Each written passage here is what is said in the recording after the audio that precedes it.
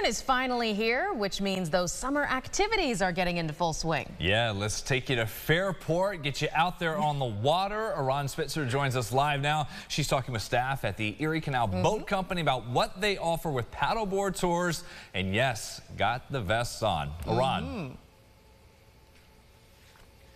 Guys, don't even lie. You are totally jealous of my morning today. I can't believe this is work. We're here with Peter Abley, the owner here. Tell me a little bit about this. I'm sitting currently in an adaptive kayak.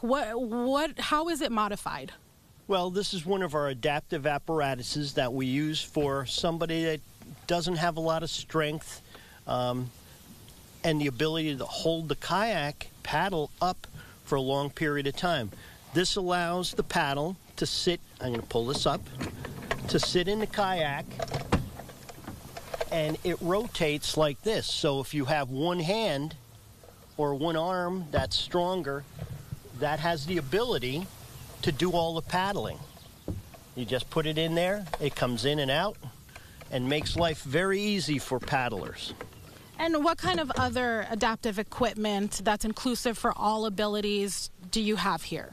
Well, we have outriggers, which is on my kayak right now, which adds to stabilize the kayak and can be extended from the back or the rear by a foot or two. That allows the kayak to be more stable. If somebody is a little bit nervous or has an issue with stability, we can also put lateral braces on the seat itself to keep them upright.